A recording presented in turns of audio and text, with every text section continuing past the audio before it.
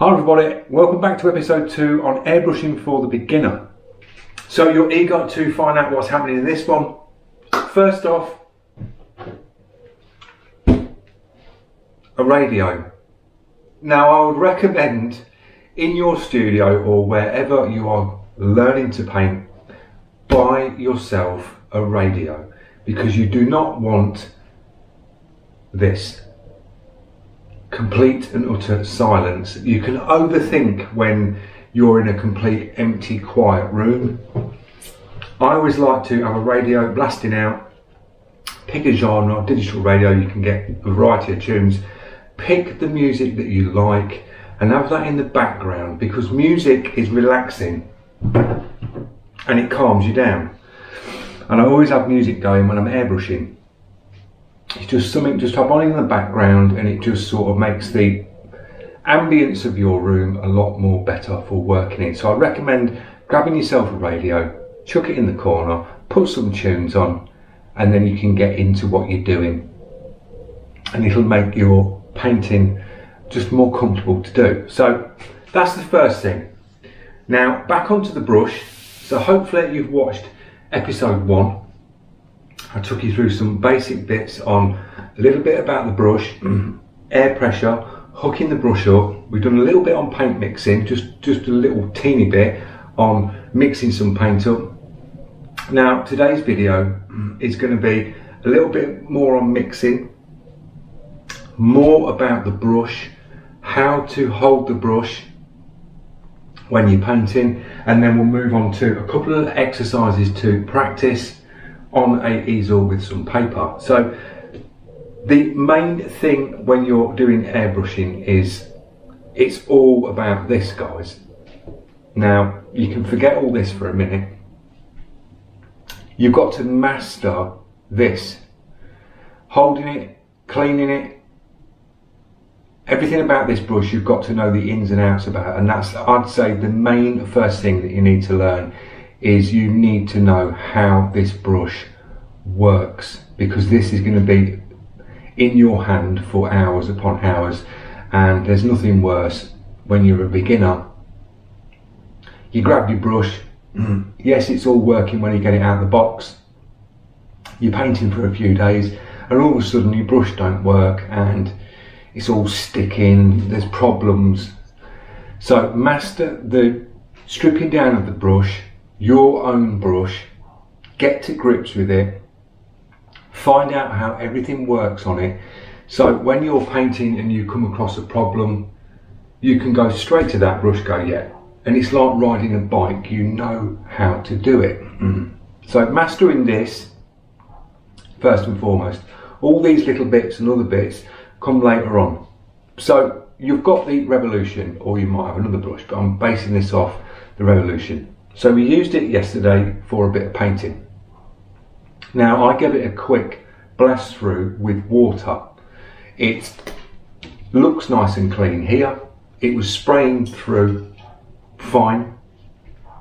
But now I'm going to show you a little deeper look into the maintenance. So take the back of your brush off, undo the chuck, slide the needle out, and as you can see there, in fact if I hold this up to it, you'll see it a little bit clearer. The actual needle is covered in paint. So it may be spraying right, but the actual needle's covered in paint. So the first thing you need to do is clean your needle. Paper towel. Now I have got cleaning videos on the channel, but it's always good to run back over this because this is key to airbrushing. It really is a clean brush. If you've not got a clean brush, you're not going to have clean work. So pinch your needle with some cleaner on, slide it through like that, and twist as you go along to the front. Be careful not to stab yourself. I've done it where I've done this and then the needle's been sticking out my hand and it's not very nice. So clean your needle like that, twisting as you do it, and that's what I mean by a dirty needle and keeping it clean. It's first and foremost, guys, always. So nice clean needle. The back bit is just a wipe over. We've got some cleaner on there, so just wipe the back part of your brush like that, so that's clean. The cap, wipe over again. You probably have a little bit of paint on the inside of that cap. Little wipe out with some cleaner, job done. That bit's done. Now moving to the front of the brush. You've got the crown cap, which is the first piece you can unscrew off your airbrush. That's the first piece that comes off. So put that to one side. Then you've got the next part of the airbrush here. This piece unscrews as well. So undo that piece. You can take that piece off. You can clean them two pieces. You can soak them two pieces in a cleaner and clean them through. And then you get to this part of the brush there where you can see the actual nozzle on the brush. Now if you've got the iWater, you can get a little spanner in the box. Very, very carefully locate the needle, the nozzle, and undo that. Now these pieces are really small, so I'd advise getting a piece of black card or white card, put that in front of you so you can put your pieces onto some paper and you can see them when you're taking them apart. Now that nozzle there is really, really small, so put that to one side. So now you've got your brush and it's looking like that, where you can look through the hole at the front. The back of the brush here, you can move that back. This is on a spring. Move that back and you can take the actual trigger out, and that will spring forward again. You've got a little piece in there, that little bar there, that moves when you do that. So we're not going to touch that for the minute. Just leave that as it is now. That's sprung back, that's not going anywhere. So put your brush to one side. On the trigger of this, you can see there is a bit of built up paint, a bit of blue paint on that trigger. So we're going to clean that. A little bit of cleaner again. Thinners or your airbrush cleaner will work fine for this. And just give that trigger a little wipe off. So that's cleaned that. And that did have some paint on it. So that's that bit clean. Go back to your brush, get some cleaner. I'm putting my finger over the front to stop it going through. And all I'm going to do is get a cotton bud, just clean inside the cup, let that run through, like that. Wipe through any excess.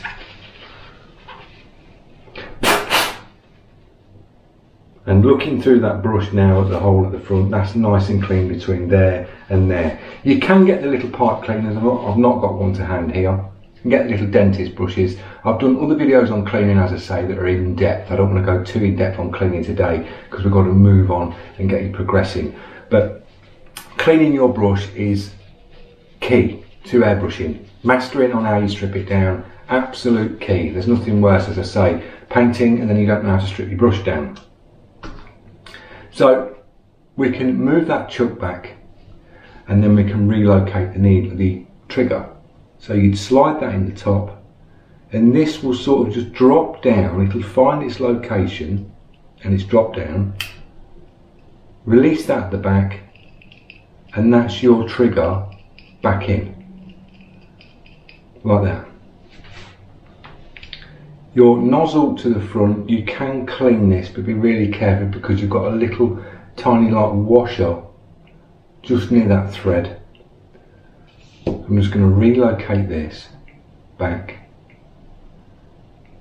and these are really small. You can get the little spanners that, I've got the spanner that you get in the box, but you can get one where it fits over the front, which are a lot easier to use when you're cleaning. But the spanner that comes in the box, it works. Just be very careful and treat these very delicately on the front. You've not got to go torquing this down with a torque wrench to a silly amount of at all. You're just literally just nipping that up until you feel it bite, and that is good enough. So put the front of that on like that. This you've cleaned, say, so that's the next part of the brush. You drop that on, screw that on, and just, as I say, don't over tighten, you just feel it nip up. That's that piece. Then you can get your crown cap, you can screw your crown cap back on, like that. Job done, so that's the front of the brush on. Get your eye water super lube you get in the box, drop a little bit on the back of that trigger.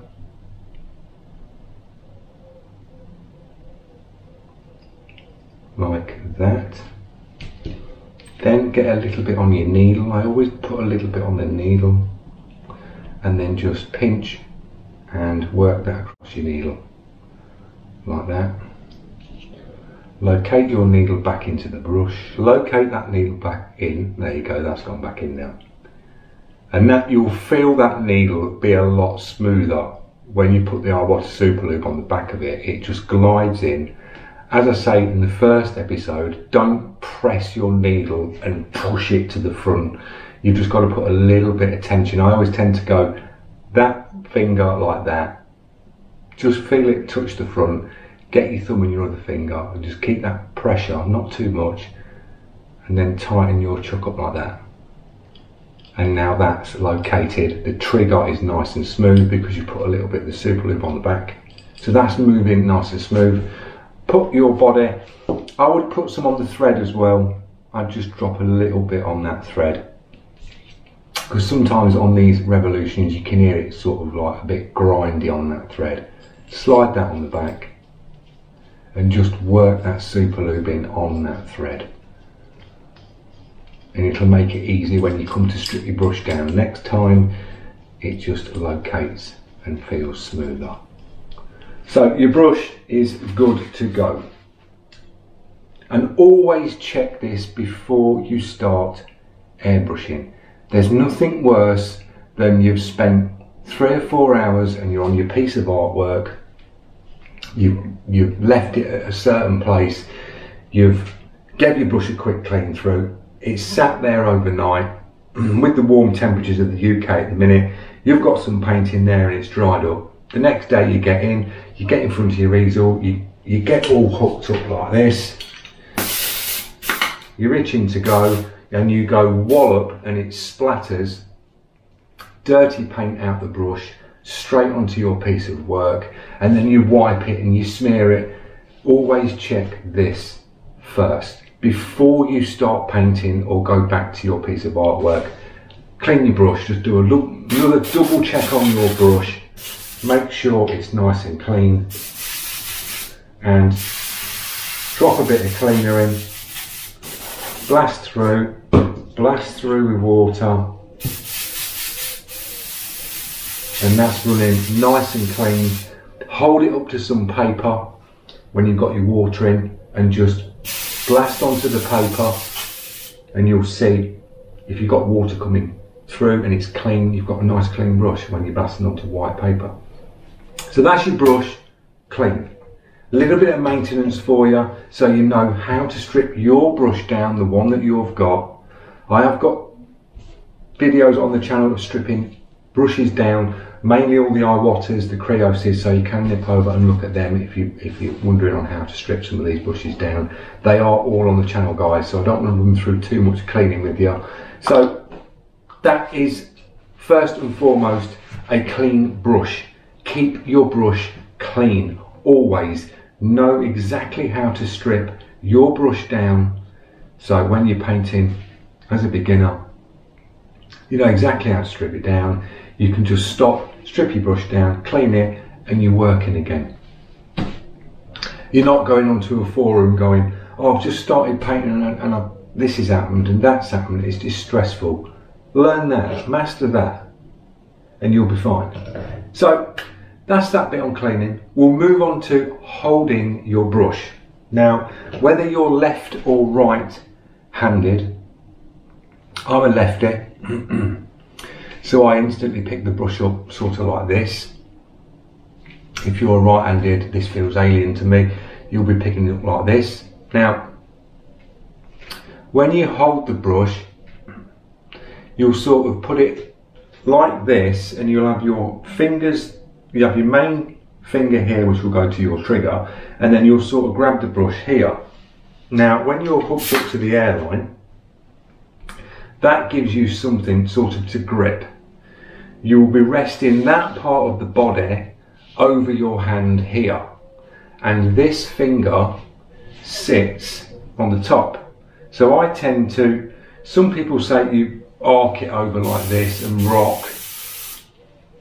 For me, you will know exactly how you'll want to hold your brush. People say hold it like this, rock your finger over there because it's less movement going back on the trigger, and bend your finger. Just pick your brush up and instantly put your finger to the top of the trigger and start moving back and have a little feel and think, well yeah, that's comfortable for me. That position's comfortable for me, where I'm sitting with my finger slightly bang on top of the trigger and I've got my finger here tucked into the body. So the movement for me is here, very, very slight, and I can get really accurate trigger control that way. Some people curve their finger over it and say, well, I've been taught by so and so this is the best way to airbrush. Maybe it is for them. Maybe it is for that person that's got, we've all got different hand sizes, guys, we've all got different fingers. We can't go, well, he puts his finger over the trigger like this, I must do that. Well, you can't. You've got to find your comfortable sweet spot on your trigger that works for you, and you'll instantly find that when you put your hand on the brush and you put your finger on that trigger and you start to move it how you want to move it and learn your way. Find your comfortable sweet spot first, stick to that position, because there's nothing worse than painting one day a certain way and then, oh, I'm going to try this way, oh, I'm going to try that. Stick to one way and you'll get comfortable, and you'll get that memory of picking your brush up and working that way. As I say, I sort of sit with this part of the flat part of my finger there onto the top. I lock that part of my finger to the body, and that stops the movement for me moving my finger back like this. Just lock my finger into the back of the body, finger on the top, and I can get accurate trigger control that way. So find your comfortable sweet spot. Always use your other hand as well, because if you pick your brush up now and you go like this, this feels sort of floaty. It feels unsteady, especially if you're painting, it just feels unsteady. Now if you bring your other hand across and hold your other hand and pivot from your waist, so you can lock your arm in position like that, and you can pivot from your waist, you can move backwards and forwards from your core, instead of being like this and it just feels a little bit too loose and a little bit too freehand. If you steady it with your other hand, you can guide more, and it just gives you that little bit more control and stability with your brush. You'll see this later on when I do the exercises on how it is. So first off, holding your brush, get your finger on the trigger and get comfortable holding it. Just spend 4 or 5 minutes just thinking, well, yeah, holding your brush, looking at it as you're going to be painting on a flat surface. Sort of look round it, get comfortable where you can see what you're doing so it feels comfortable, because you're going to have this thing in your hand for a lot of time, a lot of hours, and there's nothing worse than holding it uncomfortably. You will get cramp in your hand, I guarantee, as a beginner. Your finger will kill you after an hour. You'll get sore spots on your finger here because you're pressing too hard.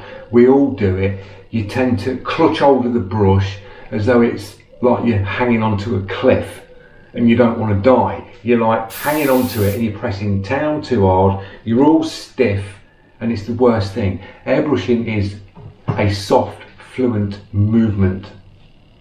The softer and fluent more movement you can do with airbrushing, the better your work will be. The more rigid and stressed you are, it will show in your lines on your work.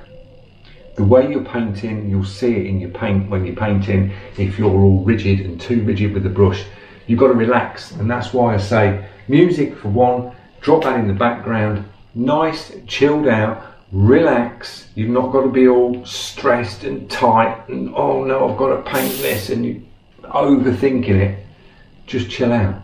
Just think of it as though you've got a pen or a pencil in your hand and you're just doodling. That's all it is, but you're off the paper.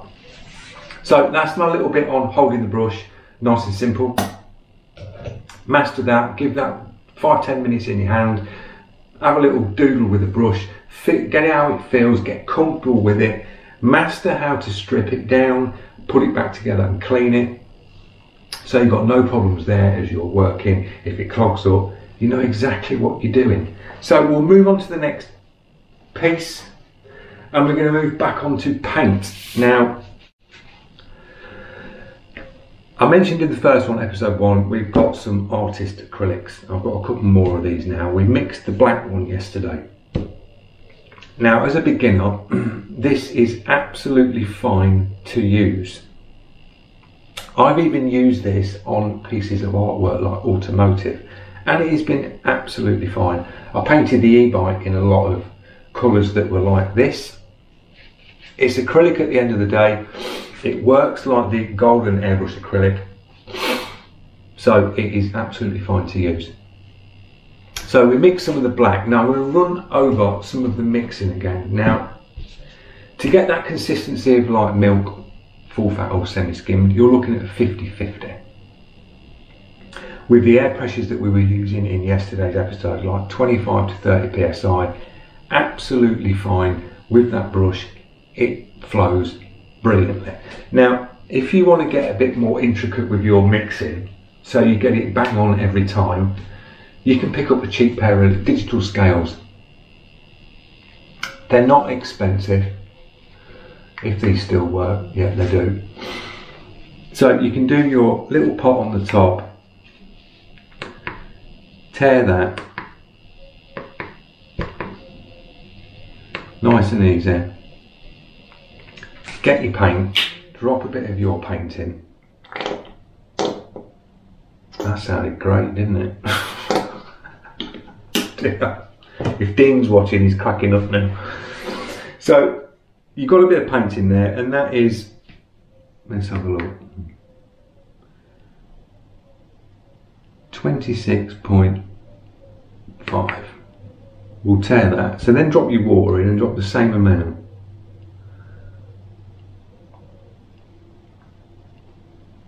.5 on water. Give that a mix.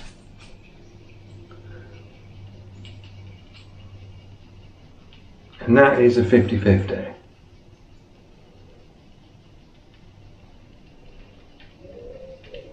Now with this paint, as it's thick and dense, that on a 50-50 is quite thick when you look at it.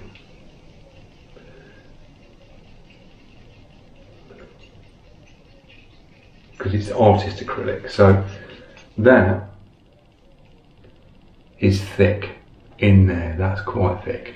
So drop that back on your scales, and I'm going to go for, that was 26.5, so let's drop another 10 in there.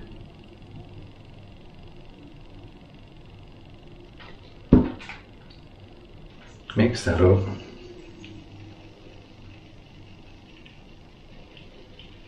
And this is what I'm saying about the artist acrylic. It will make you a lot of paint.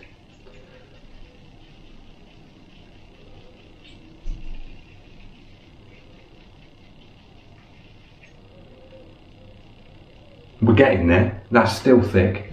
So we're going to drop another 10 in. Now we're getting to a consistency that's good. That's better.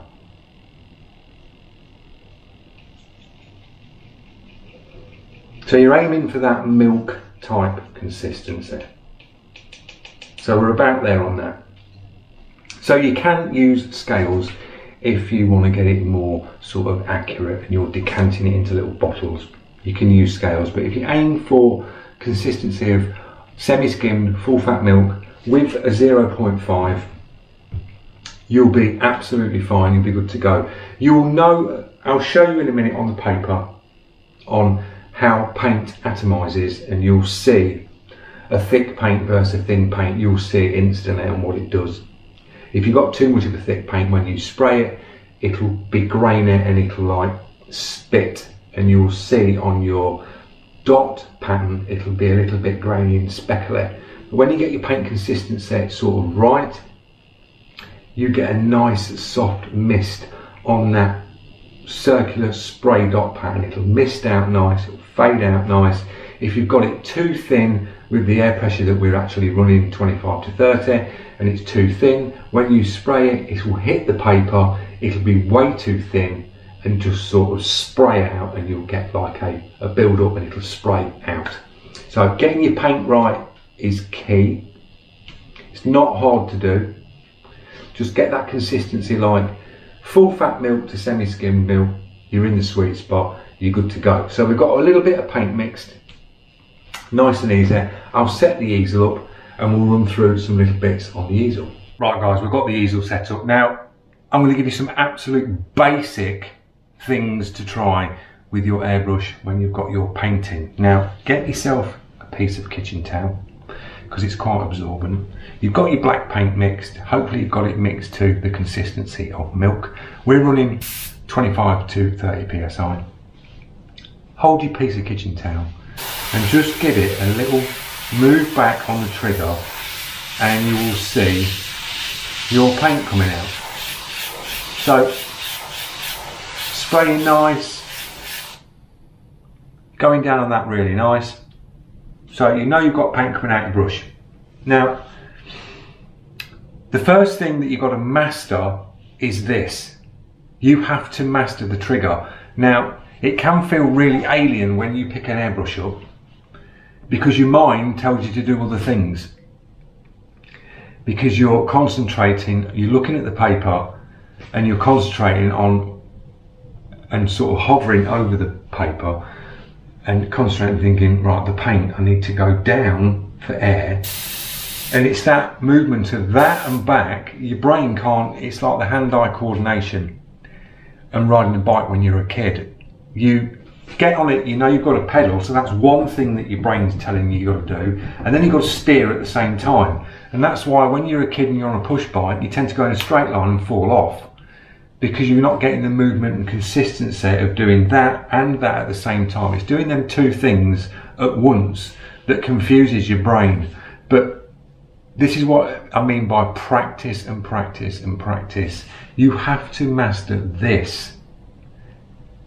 Key to airbrushing is mastering this trigger control. Once you've got your trigger control dialed in and mastered, the rest of it becomes very, very easy and you pick it up really, really quick. So mastering trigger control. So pick your brush up, get comfortable, find your sweet spot again. So you know where you're pressing down, you've got your finger on the top. So you know you've got to press down for air. That's one thing, remember that. Down for air, right, I need to go down for air, press down for air. Then you're moving back with your finger and that releases the paint, like we showed in episode 1 where I put water in it. And I said, just master with the water, looking up against them, and you can see how much is coming out the brush. So down for air, the best thing to practice first is dots. Just do rows and rows and rows of dots. So down for air, keep your distance, I would say, around 3 to 4 inches off your panel. As a beginner, practicing first. So down for air, and start to move back for paint, and you get a dot. Now the more you move back, if you go full back now, you're going to get that, and you're going to get a build up. See how wet that is on the panel? That's because you've gone all the way back on the trigger and it is splattered a load of paint, and that is going to start to run. It'll start running down. So you're aiming for that, the nice soft dot where it's not got too much build up. It's just a nice consistent dot. It's dried, it's fine. It's nice, soft all around the edges. That is overkill and it's going to run, and you don't want that on your panel that you're working on. So you've got to press down and start to move your finger back and just look at your piece of paper. Move back till you see the paint coming out, a little bit more, and stop. And that's drying back. So down, start to move back, you get your dot. Down, move back,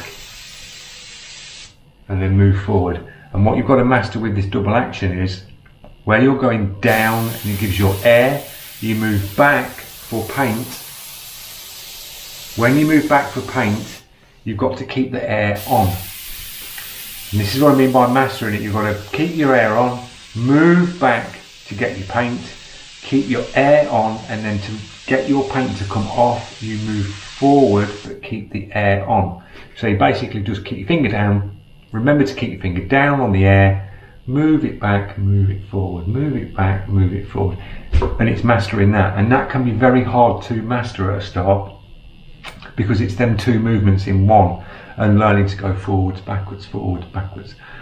If you can just sit there at home with the brush in your hand, no paint in it, not linked up to an airline, and just think and just look at it and go down, back, down, and just start getting that. Even if you're sitting there at night time with the brush in your hand going like this, down, backwards, forwards, backwards, forwards, backwards, forwards. It's remembering and getting that muscle memory in your finger. So down for air, back for paint, keep your air on, move it forward, and you get dots. And the more you move back, the bigger these dots will be. That's about full size out of this brush you will get. So you're getting sort of a 2-inch dot. Misted out. This paint is quite thin on this paper. But that's how you'll get your dots down. So practicing dots is key, because dots come into artwork.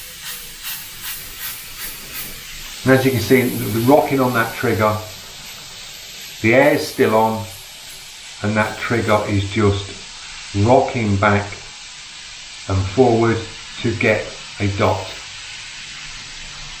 Like that. So mastering dots is key because it's trigger control, and you have to master trigger control in airbrushing.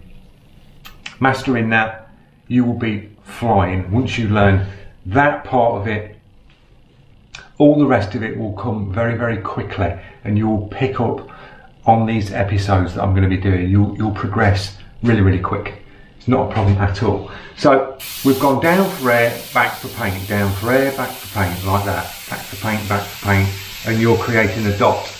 Now, if you want to do a line, you're going to go down for air, back for paint, and when you go back for paint, you'll see the dot, move, and that's your line. Now, you'll probably get a build up there, and you'll probably get a build up there, because you're doing something now where you're going down, back, and you're moving. So it's like, oh my God, I'm going down, back, moving, line, oh, and it can be like all this for a start, and it's frustrating, and you want to put the brush down or throw it across the room so it bounces off the wall, or you put it back in the box and you never pick it up again. You have to master this, guys, you really do. These are the basic foundation of airbrushing. So calm, stick your music on, chill out, walk away for 5 minutes, come back, pick your brush up and go again. So down for air, back for paint, and move. This is what I'm saying about being fluent. Don't get rigid and all tight. Relax your shoulders, down for air, back for paint, and bring your line in like this. So you're nice and relaxed, and you're dropping your lines in, and you're aiming to go point to point. That will come. You get a nice soft point, you get a nice soft point. And this is what I mean by trigger control. When you're moving, you're bringing your air on here. We'll start it from the board here. So you're coming off the board, air.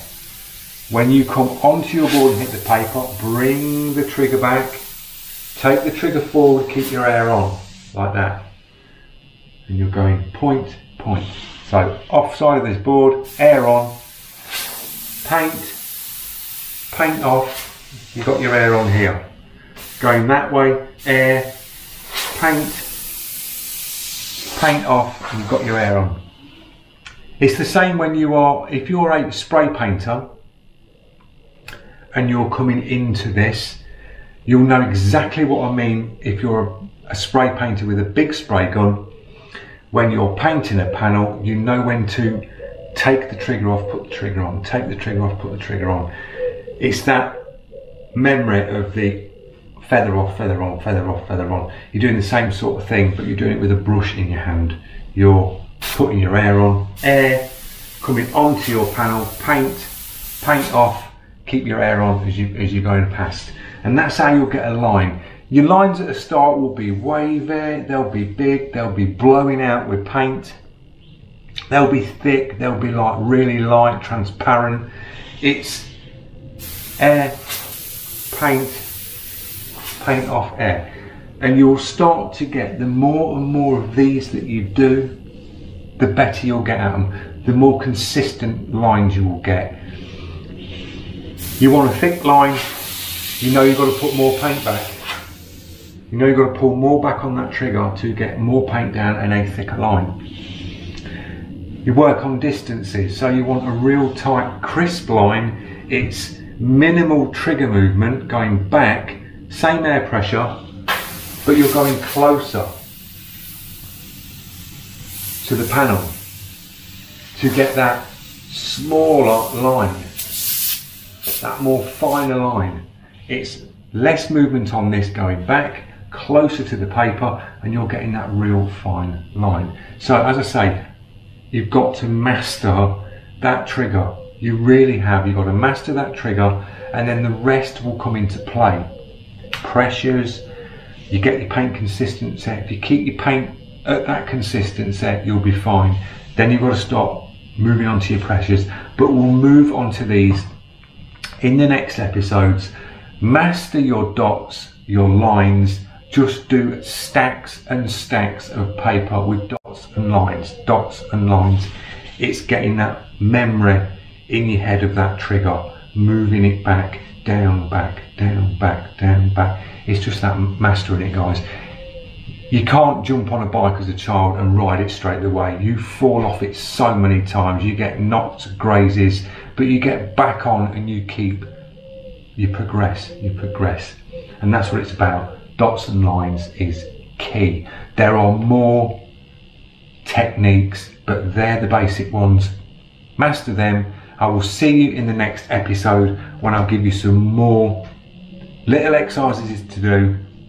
And remember, you've finished airbrushing, you've done your dots and lines, you've got paint in your brush. Always clean it before you pack away. So empty your paint back into your container, blast through again with water like that, give the cup a clean, couple of blast throughs like that. If you are flying out and you're really busy and you think, oh, I've not got time, give it a quick blast through with water. Drop water in your cup like that.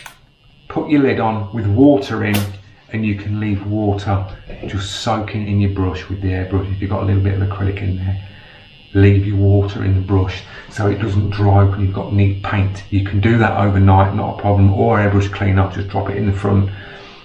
Put it on an actual airbrush holder so it's pointing down. Don't stick water in it and lay your brush down on the side of the table, because it will run back up in here and choke the brush up.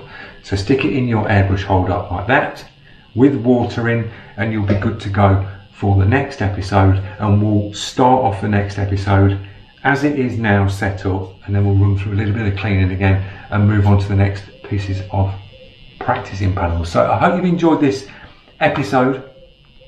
Don't forget, if you're new to the channel and you're liking the content, click that subscribe, press that notification, and a big shout out to the new subscribers that have come across, and a big thumbs up to all the regulars and the comments, guys. It's much appreciated, it really is. So I hope you've learned something today, and I hope you can join me in episode 3. Thanks for watching, guys. See you in the next one.